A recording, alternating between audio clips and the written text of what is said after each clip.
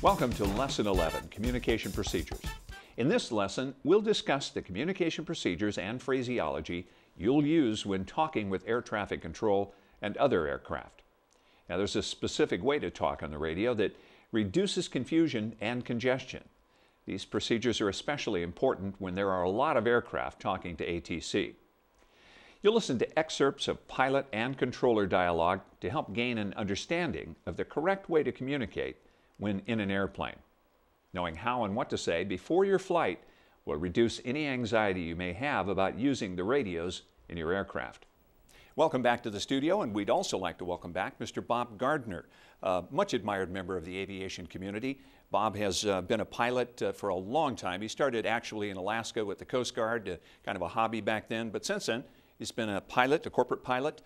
He has also been a charter pilot, and he was the Chief of Communications for the 13th Coast Guard District in Seattle, as well as a ham operator since 1947. Welcome, Bob. Bob, what is the most important factor in your mind for pilots to demonstrate good aviation communication skills? I think being alert to the class of airspace they're flying in is the most important, who you should talk to or listen to in that class of airspace. We spend a lot of time in learning about Class B and C and D airspace, but we spend most of our time flying in Class E airspace. And those other kinds of airspace stick up into Class E airspace. As we near them, we need to know who we're going to be talking to, if we need to talk to anyone at all.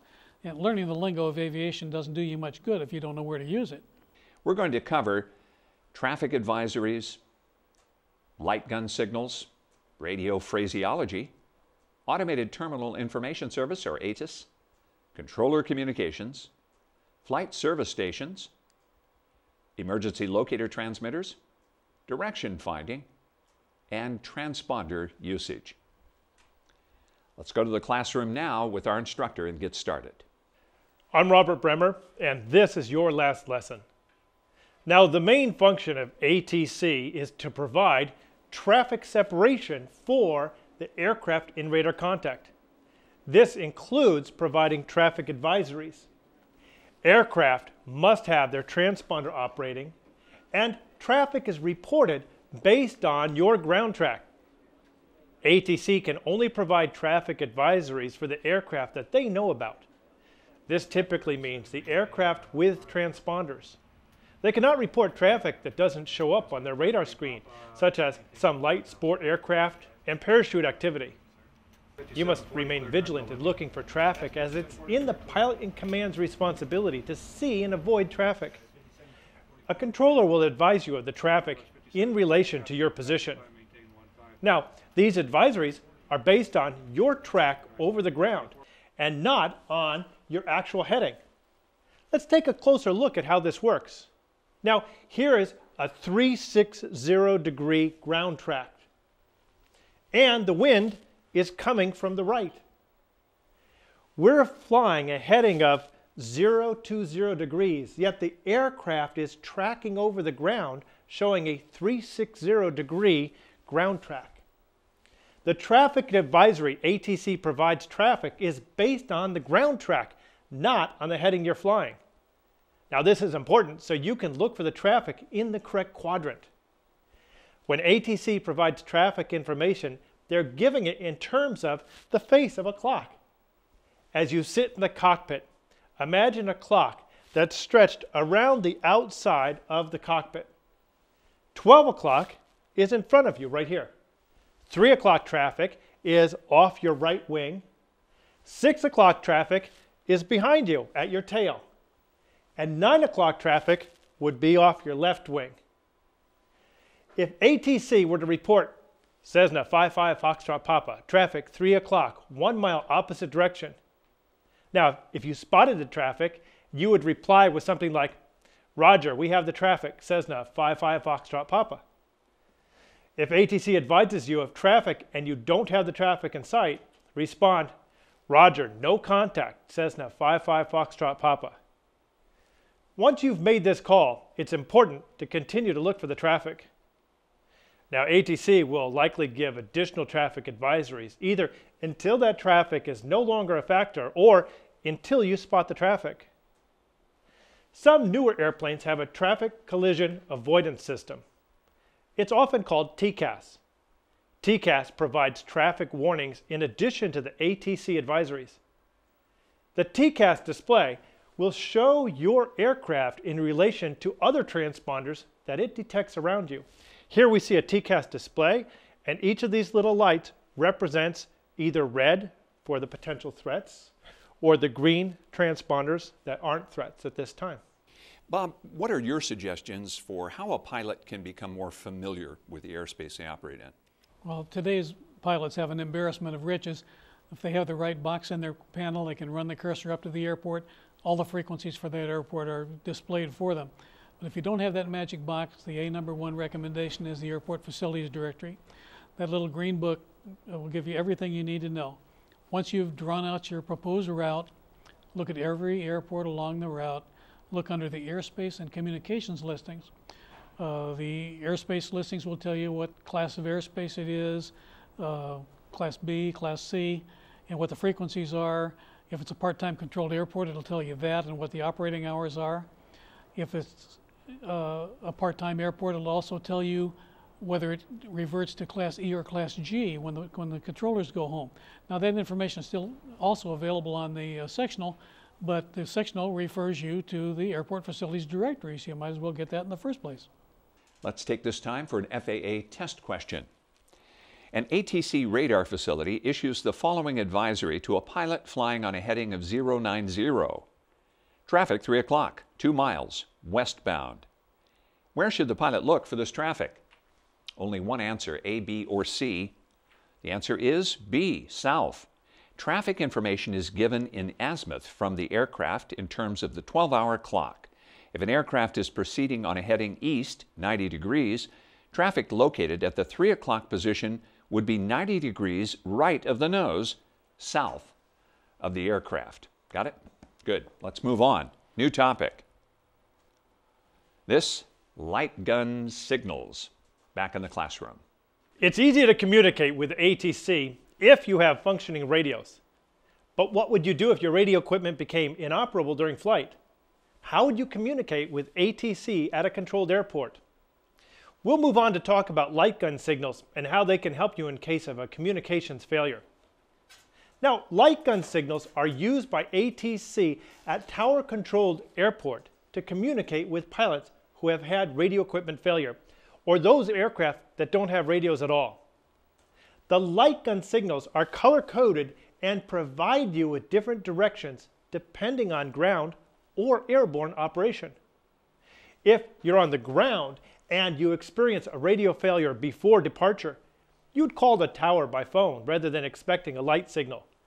They can easily give you a light signal, but sometimes it does distract from other more important activities. They would prefer you shut down and call them by phone to arrange prior departure with the light gun signal. Now, if you're on the ground and you see a flashing green light signal, it indicates you're cleared to taxi. A steady green light signal indicates you're cleared for takeoff. A flashing red light gun signal indicates you should taxi clear of the runway in use. And a steady red, just like a traffic signal, indicates you should stop wherever you are. If you see a flashing white light gun signal, you should return to your starting point on the airport. An alternating red and green light means you should exercise extreme caution when operating on the surface of that airport. Now, the light gun signals you see on the ground have different meanings than those you see in the air. Let's take a look at the use of airborne light gun signals. First, if you're in the air and you have a communications failure, you should remain outside of the airport traffic area and observe the traffic flow. You can do this by flying above the traffic pattern or remaining safely outside of it until you've observed the flow. You should then enter the traffic pattern and look for light gun signals from the tower. Because it's a tower-controlled field, they're going to expect radio contact to have been made with every aircraft. And when they see you entering the traffic pattern without first talking to you, that's their signal to get the light gun out. The light gun signals in the air are similar to what you would see on the ground, but they have slightly different meanings. The flashing white does not apply in the air. So if you're in the air, ATC will not give you a flashing white signal. A flashing green light in the air means you should return for a landing. A steady green light indicates you're cleared to land. The flashing red light indicates the airport is unsafe. Do not land. You need to land at another airport. A steady red light indicates to give way to another aircraft. It doesn't mean you may not be able to get into that airport, but just means you should give way to another aircraft at that time. If you see the alternating red and green light, it's similar to the meaning on the ground. You should exercise extreme caution when trying to land at that airport. If you're airborne and receiving light gun signals from ATC, you should acknowledge the tower that you understand the light signals by rocking the wings during the day or blinking your landing light at night. This lets ATC know you've seen and understand the light gun signal and will operate accordingly. All right, let's take a question on light gun signals. Which light signal from the control tower clears a pilot to taxi? Again, pretty straightforward. It's only one. The correct answer, A. Flashing green light signal clears a pilot to taxi. Okay, let's get back to the classroom and a new topic. This one, radio phraseology. We're going to move on and discuss radio phraseology. Pilots speak with a specific language that's been developed over the years. It makes it easy to communicate with air traffic control and ensures a universal understanding. This phraseology reduces frequency congestion and minimizes confusion. Listen to this example. And Salem Tower, Bonanza 169 Golf Romeo. We are on a extended right downwind here for 3-4. November 9er Alpha Mike, make left close traffic, runway 34 cleared for takeoff. 9er Alpha Mike, clear for takeoff, left traffic, 434.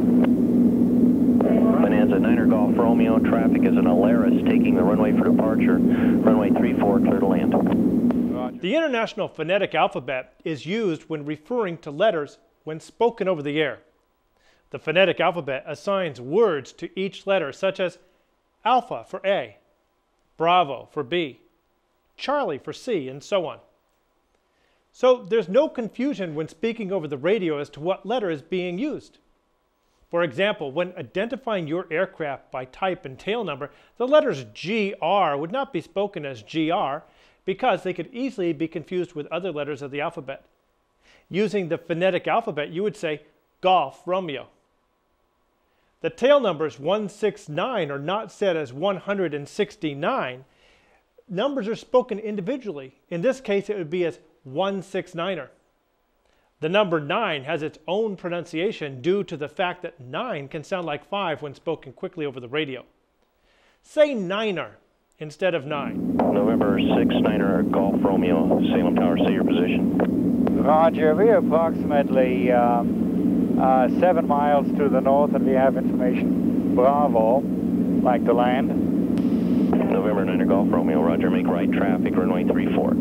Roger, right traffic for runway 34. Cessna 382. For this phrase, Bonanza 169er Golf Romeo is the correct phraseology you would use over the radio. Let's take a look at how this reports in altitude. Altitudes are stated with the separate digits of thousands plus hundreds. For example, this is an altitude reading of 4,500 feet. Over the radio, we don't say 4,500 feet. The digits are spoken individually. This altitude is stated as 4,500 feet. This gives ATC a better understanding of where you're at. Saying 4,500 could be confused with 45,000 or some other combination of numbers. And 169 Golf Romeo, radar contact 5 miles east of McMinnville, Portland altimeter 3019er. 3019er, thank you, 9 Golf Romeo. Welcome, verify your altitude again, please. We're just coming up on 4,000, 9 Golf Romeo. Thank you. Altitudes above 10,000 feet are said in a slightly different way. This example of 10,500 feet would be reported as 10,500 feet. An altitude of 13,500 feet would be reported as 13,500 feet. departure Southwest 1303, 2,800 for 9,000. 1303, Portland departure, radar contact, fly maintain 15,000. 15,000, Southwest 1303. While en route, you can obtain weather information from a couple of different sources. Now, we'll briefly discuss how you would contact them over the radio. A flight service station, or FSS, is one source for en route weather advisories. Although they are called flight service stations, in your initial call to them, you do not refer to them as flight service stations or FSS. Instead, your initial contact call would be Seattle Radio, Bonanza 169er Golf Romeo. Another source for weather advisories is EFAS, or En route Flight Advisory Service. This is also commonly known as Flight Watch and is very useful in flight because it provides weather advisories pertinent to the route and altitude being flown. Rather than contacting them as Seattle EFAS, they are referred to as Seattle Flight Watch. Your initial contact call would be Seattle Flight Watch Bonanza 169er Golf Romeo, followed by the rest of your communication to them. Seattle Flight Watch, Bonanza 169 Golf Romeo, Salem. And we do have an airmet for some occasional IFR conditions south of your present position. And the Salem altimeter standby. The term initial radio contact or initial call-up means the first radio call you make to a given facility, or the first call to a different controller or FSS specialist within a facility. Use the following format: name of the facility being called, your full aircraft identification as filed in the flight plan, type of message to follow or your request if it is short, and the word over if required. When the aircraft manufacturer's name or model is stated, the prefix N is dropped. The first two characters of the call sign may be dropped only after ATC calls you by your last three digits. Now, let's talk a little bit about aviation language. How important is it, rather, for pilots to use the correct phraseology? Is it better to say nothing or say it well? Well, you never say nothing. I'll answer your question with a question, however. What is correct phraseology? Air traffic control handbooks have to use specific phraseology in the air traffic control handbook, and they're tested on it. Pilots don't have a similar requirement. There's no regulation that requires pilots to say certain things in a certain way. With experience, it comes. But just referring to things like Chapter 4, Section 2 of the AIM for suggested phraseology, to look at the pilot controller glossary for definitions of terms. These are all useful things that pilots can do. But the AIM only scratches the surface of what you need to know. Those of us who prepare communications textbooks have flown into a lot of different situations, and we're basing our recommendations on experience. Now, there's one thing everybody should understand. Controllers appreciate brevity, but not at the expense of understanding. Let's take a question on radio phraseology. When flying a Cessna with this call sign, the correct phraseology for initial contact with Portland AFSS is, give you some time to look over each of these possible answers. Only one is correct.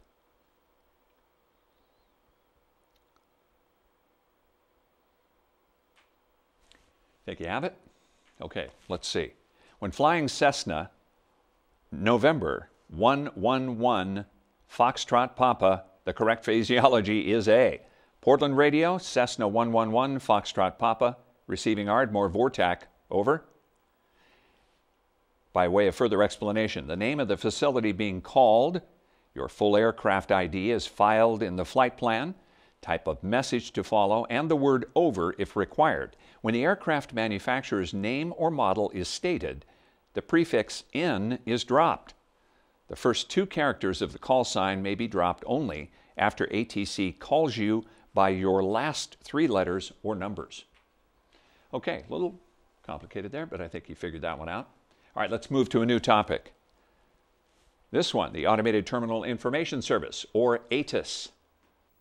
Now, Bob, what should a pilot do if they make a mistake, whether it's using the wrong frequency or saying the wrong thing? How many times have I heard an airline pilot say, Seattle Center, Big Bird 23 X-ray is climbing out of 15,000 for flight level 330, and the voice comes back, you're still on tower frequency.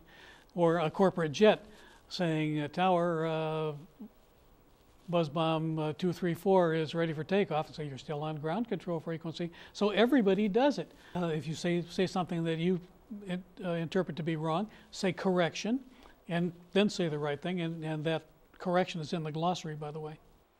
Automated Terminal Information Service, or ATIS, is available at tower-controlled airports. ATIS provides pilots with information that is important to know before taking off or entering the traffic pattern for that airport. Listen. Salem Airport, information Bravo, 1956 Zulu.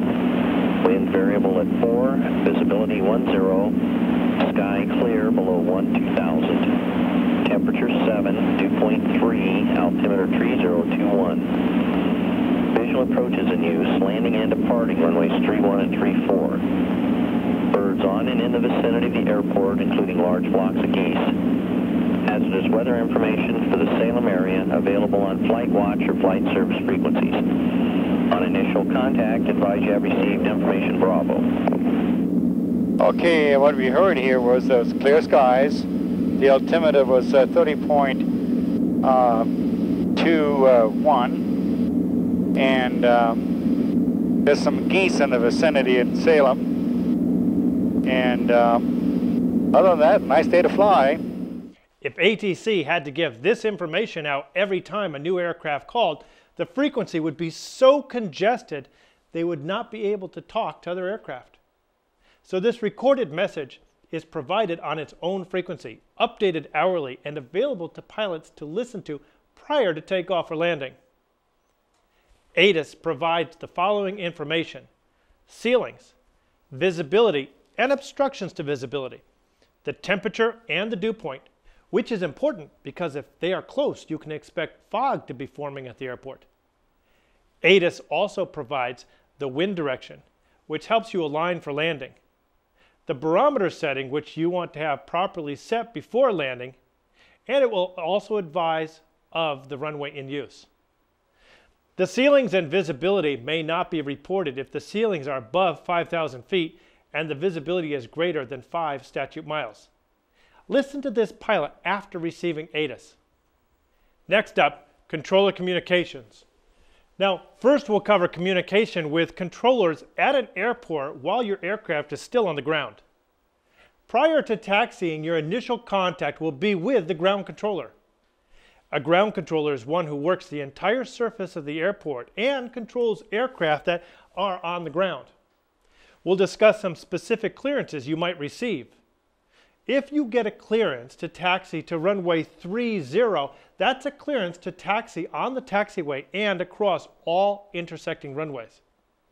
But it's not a clearance to taxi onto the active runway. Listen to this interchange. And Salem gone, the Bonanza 169 Golf Romeo, with information Charlie, ready to taxi. Bonanza 169 Golf Romeo, Salem ground taxi to runway 34. Roger, 34. Bonanza 9 Golf Romeo, say your direction of flight. We'll be heading to the north. Bonanza 9 Golf Romeo, roger. A clearance to taxi into position and hold is a clearance to taxi onto the active runway and prepare for takeoff. But it is not a clearance to actually take off in that aircraft. To take off, you need an explicit takeoff clearance. Listen to this. Salem Tower, Bonanza 169 Golf Romeo, ready for departure, straight out, runway 34. Cessna 574, turn left at Alpha and contact ground point 9er. Roger, 574, turn left Alpha, 1.9er.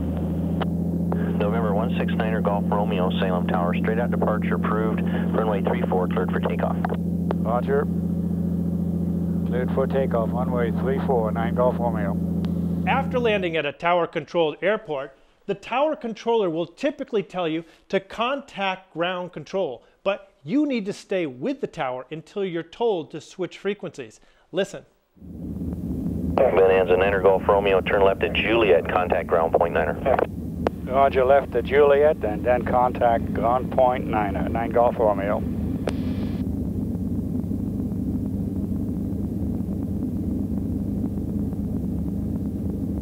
Salem gone, Bonanza 169 Golf Romeo. Clear of the active, taxi to the restaurant. Bonanza 169 Golf Romeo, Salem ground, taxi to parking. Most ground control frequencies are 121 point something, 0.9, 0.3, etc. Therefore, the tower will usually tell you to contact ground 121.9er. However, they may assume you're familiar with that airport and they'll just tell you to contact ground 0.9er. The typical ground frequency is 121, so you would tune in 121.9er. On landing, you should not change to the ground control frequency until instructed to do so by the tower. At airports without a control tower, you need to know which common traffic advisory frequency is used, and this frequency is called CTAF for radio calls. You can find the CTAF frequencies on sectional charts and in the airport facilities directory. If there's no flight service station at the airport, a Unicom frequency is used. This is commonly a frequency of 122.8 or 123.0. When there is no flight service station or Unicom at an uncontrolled airport, a multicom frequency is used for communications. The multicom frequency is 122.9er. You would use the Unicom or multicom frequencies to self-announce your intentions at a non-towered airport. Aurora traffic, Skipper 3801 Romeo is about a mile and a half northwest over the river on a 45 for left downwind 35. We see the departing traffic. And Aurora traffic, Cirrus Charlie Delta is turning northwest crosswind, looking for the 45 traffic, Aurora State.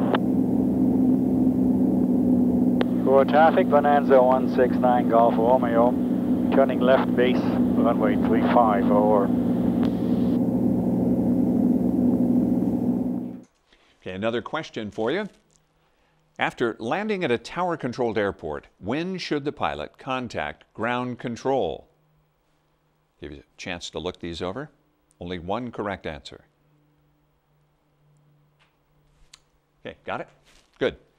After landing at a tower-controlled airport, when should the pilot contact ground control when advised to do so by the tower? That correct answer is A.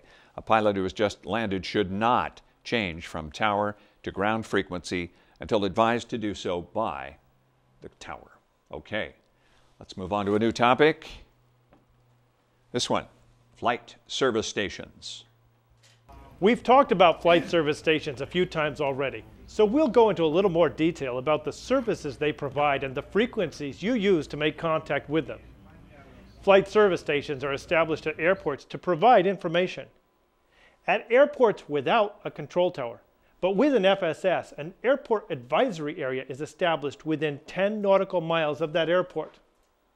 As we mentioned before, a flight service station may be abbreviated as FSS. On sectional charts, you can look for the blue box which would identify a flight service station.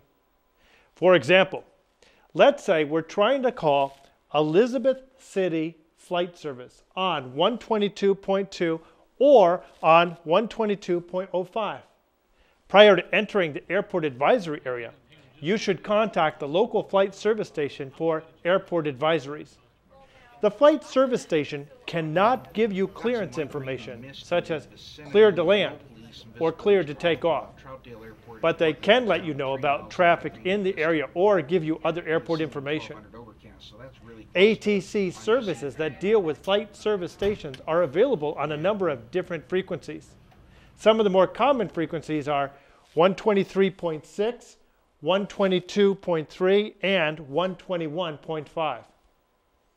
Flight service stations typically monitor a whole host of frequencies, but these are some of the more common frequencies that they use. An airport advisory area is the area within 10 statute miles of an airport where a control tower is not operating, but where a flight service station is located. At such locations, the FSS provides advisory service to arriving and departing aircraft. It's not mandatory that pilots participate in the Airport Advisory Service Program, but it's strongly recommended. Another good operating practice is to collect to check in with Flight Watch on 122.0 every once in a while to ask about any weather changes at your destination or along your route. Be sure you give your location to the briefer who answers, and always make it a rule to fly toward improving weather and never toward deteriorating weather. A third recommendation is that you listen to the ATIS at airports that you're flying over to see whether what's actually happening holds up with the forecast. All right, let's work on another FAA test question. Prior to entering an airport advisory area, a pilot should, which of these? Study them closely.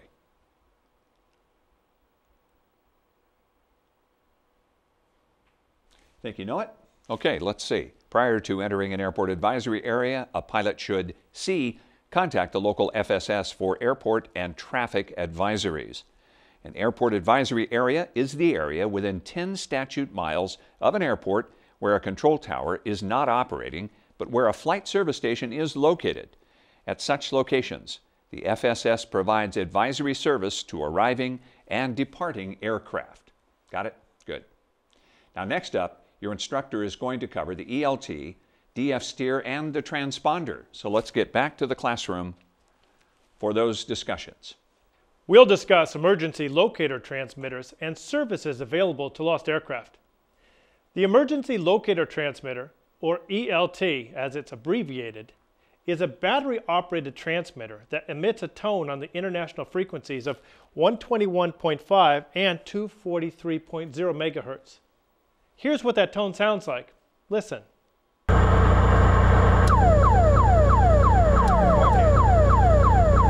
The ELT is typically located in the aircraft in such a position that it will hopefully survive a crash. The ELT is designed to be activated by the G-forces present during an airplane crash.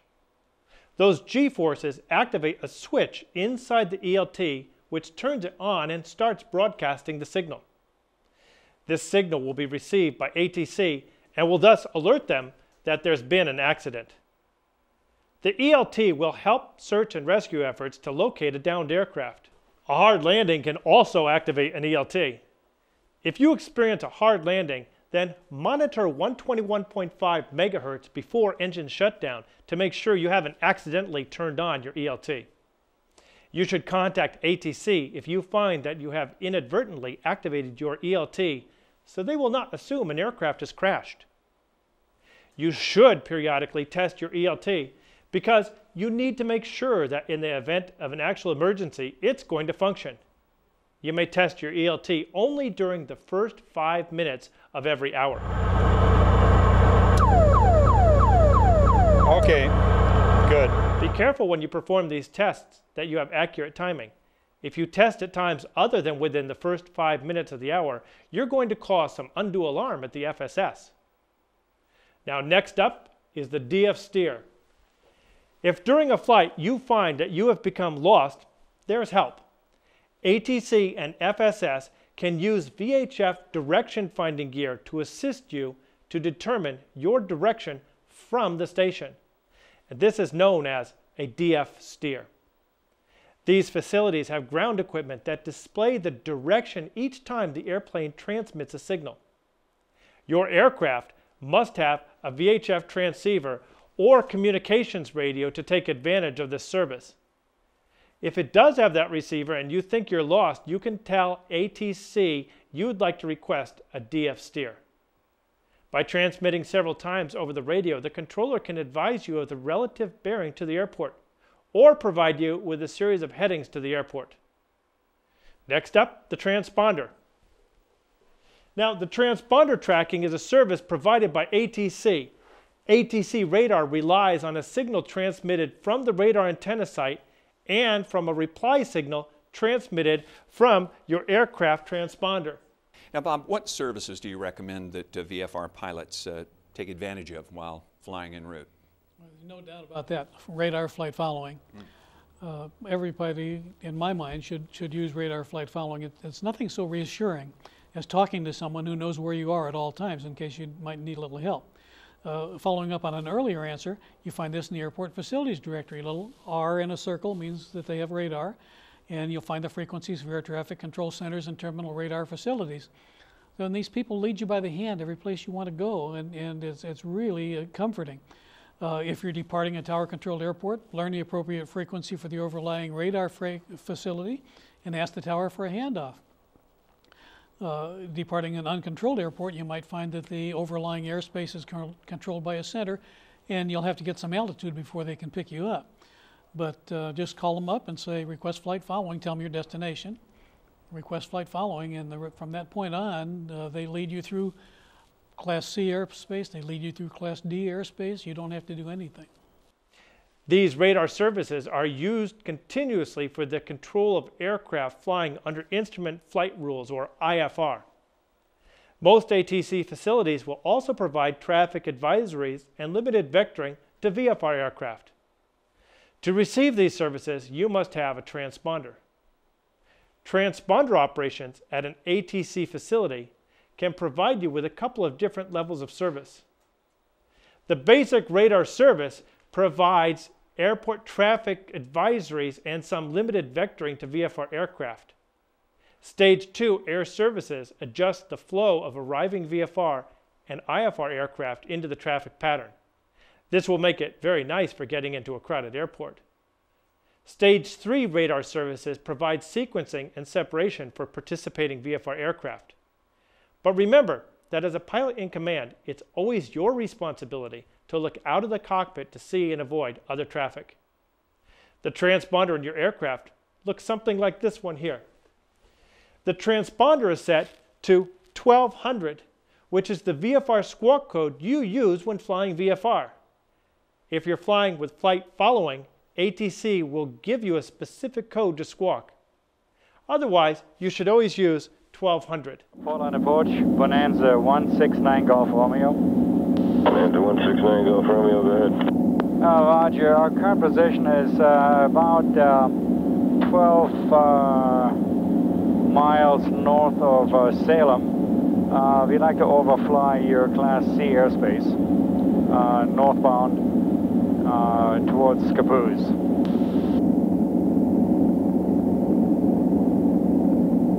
Departure Southwest 1303, 2,800 for 9,000. 1303, Portland departure, radar contact, climb maintain 15,000. 15,000 Southwest 1303. Bonanza 9 Golf Romeo, squawk 0162. That's 0162 on the squawk, roger.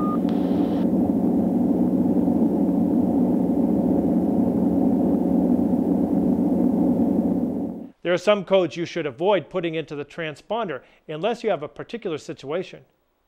The code 7500 tells ATC that you are being hijacked. You don't want to broadcast that frequency unless indeed you are being hijacked. The next code is 7600. 7600 tells ATC that you've lost communication radios. Perhaps your GPS or your transponder is still working, so you'd want to tell ATC that you've lost your ability to communicate with them. The next code to avoid, unless you have an emergency in flight, is 7700. This alerts ATC that your aircraft has an emergency of some sort. If you get into an emergency situation and you have time, by all means, put 7700 into your transponder. The last transponder code you should avoid is 7777. This is a code used by the military to indicate you're being intercepted. You shouldn't use that frequency unless you are, in fact, being intercepted by the military. Transponder operation is important, even if you're not talking to ATC. You should operate your aircraft squawking the VFR code 1200 because it does a couple of important things. First, ATC has radar that allows them to see other aircraft regardless of whether we're talking to them or not. If they see a transponder code, that indicates they've got a target out there, providing additional information for ATC. Now, we all know it's possible for a VFR pilot to stay away from tower-controlled operations pretty much for their entire career. Now, do you think this is a good idea, or do you think all pilots should experience Class B, Class C airspace? Well, I think it's a mistake. In the first place, in order to qualify for your private pilot certificate, you have to make 3 full-stop landings at a tower-controlled airport. But no one should consider themselves to be a competent pilot unless they can fly into Class C or Class D airspace. Class B airspace might be too far away to fly to during a training flight, but definitely Class D and Class C should be part of every pilot's repertoire. I should mention that many pilots are hesitant to call ATC because they don't want to bother the controllers. Controllers' paycheck depends on traffic count. They want you to call them. Just the controllers don't need help, though. They're trained professionals, and they are happiest when pilots just follow the rules. Thanks so much for being with us again, Bob Gardner. Now back to our instructor. Also, if you've got a transponder in your aircraft and you're flying in the vicinity with lots of jet or military aircraft, those aircraft are typically equipped with TCAS equipment. TCAS allows those airplanes to see us and avoid a collision.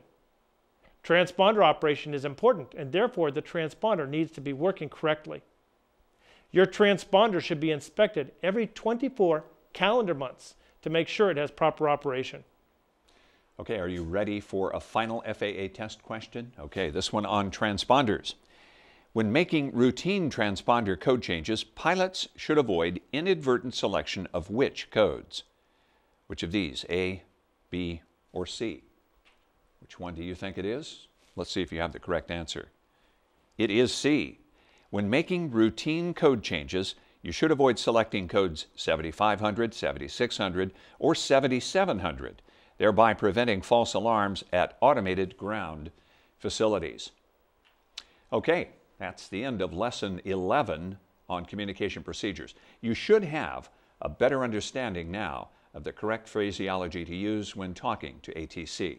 Now, the more you talk with ATC over the radio, the more you'll be comfortable with your phraseology. Likewise, the more you listen to aviation communications, the more you'll understand the communication procedures we use. Now, remember, ATC is there to help you, so take advantage of the services they provide to assist you in having a safe flight. Practice communications with your flight instructor before going into unfamiliar airports. You'll feel more at ease when you actually make the call. We'll see you next time.